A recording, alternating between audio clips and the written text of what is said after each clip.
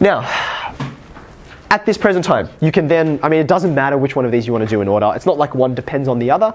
You can solve them completely independently at this point, okay? Who feels like, I'm not going to make you come up and do it, but who feels like they would be confident right now from this launching pad to say, yep, I know how to find the greatest coefficient or the greatest term? Hands up straight. So about half of you. Okay, here's what I'm going to do. That half of you, off you go. The rest of you, let me start to walk you through. We will begin with the coefficient just because it's simpler. Okay, there's less stuff flying around in there. Okay, if I want the greatest coefficient, okay, I want to compare this guy with the next guy, t of k plus 1. So maybe I'll use a different color for this, right?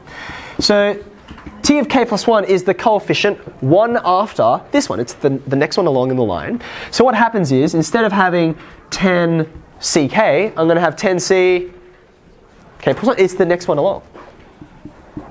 Okay, and then what happens to these guys, these parts of the coefficient? Well, one of them is going to go up, namely this one, and the other one's going to go down, namely this one. Okay, so my 2's and my 3's, this one that was k is going to become k plus 1, it increases, and then this one here, 10 minus k, it will decrease. So that's why it's 9 minus k.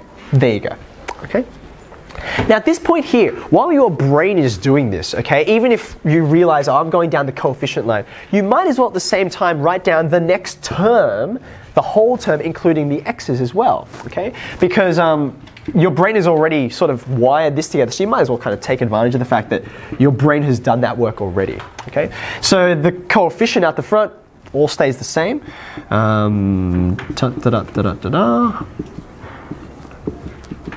Etc. And now come the x's, here they are. So there's x times to the power of 20 minus 3, it's going to be a k plus 1. Okay? Now that's still, here's the x, that's still the same number of x's, right? Sorry, still the same number of k's rather, because it's k replaced by k plus 1. But when you have a plus 1 there, it's also going to be multiplied by that negative 3. Does that make sense? So you're not just saying plus 1, you're actually saying plus 1, like so. Okay? So therefore, there's going to be 20 minus 3k minus 3. You see how those are interacting? So in fact, let's fix that up there because I don't need that in this particular spot. This will not be 20 minus 3k anymore. It'll be 17 minus 3k. Right? So when we get to working out the greatest term, we're going to use that guy over there instead of this guy. We'll compare those two. Right? Now, to remind you, what we want is to say, to find the greatest coefficient, the coefficients will grow and grow and grow and grow until some magic spot, the spot that I'm interested in, and then they will decrease. Okay? So I want to know, when is that growing time? Okay? When is it that the next coefficient continues being bigger than the previous coefficient? Okay? This is what we're trying to do. So to solve this, it's sort of nice if we deal with these two objects together. Right? So this is where, for those of you who didn't put your hands up, right? If your brain isn't going like straight away to this object here, I want you to remember that the reason why we interact with this guy is because this is the inequality we are trying to solve. But it looks gross. There's so much common stuff on the left and right hand sides. Look at these guys. They're so common. If we divide through, we will get something much simpler. Okay? So to review, I'm going to launch you off now. Okay? Here's the kth coefficient. It's on the denominator. Here's the k plus 1th coefficient. It's on the numerator. Write them down as they are, and then start to tease out which bits are going to cancel together. Right? You're going to need to write these binomial coefficients. You're going to have to write them back in factorial form because there's no other way to work out what cancels with what. So have a go at that. I'll give you a couple of minutes to get a head start, and then I'll show you my working. Once that is done and dusted, you arrive here. Okay? Now be careful here. You have to watch out for negative signs, and then you want to interpret what the dickens is going on. Okay? So, and this is a lot of the problem for some of you.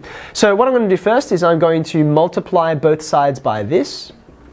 By the way, in about 2 or 3 lines, I'm about to change the direction of my inequality. But this time I didn't. Why don't I have to change the direction of my inequality at this point? Because 2k plus 2 is going to be bigger than 0. And that's actually, I mean, you're not going to lose any marks for not saying this, but I encourage you to say it because it shows that you're being it helps you be careful with your inequalities, okay? So this is positive, don't need to change the direction. Now I need to collect some like terms, so I'm gonna subtract 2k from both sides. I'm gonna subtract 30 from both sides. Oops, and there, right?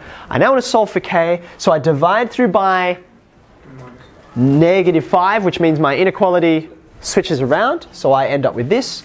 I get 28 over 5 here, but it might be more useful to write that as 5 3/5. Is that okay? Right. Now what does this mean? Okay. Well, the first line that we wrote down when we started off on this big, long, messy inequality, the first line that we wrote down was this. T of k plus 1 is greater than t of k. That's what we first wrote down. Okay. So your solution to this, whatever that means, is when that first line is true. Let me say that again, right?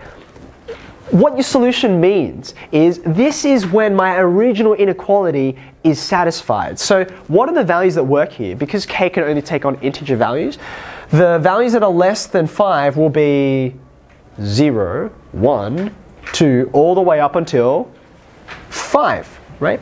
So whenever k has one of these values, that means that t of k plus 1 will be bigger than t of k. Now clearly we're interested in the biggest one of these, right? So 0, 1, 2, it's just going to keep on going. Go straight to the last one, which is 5. Okay? If you put k equals 5 into here, what inequality results?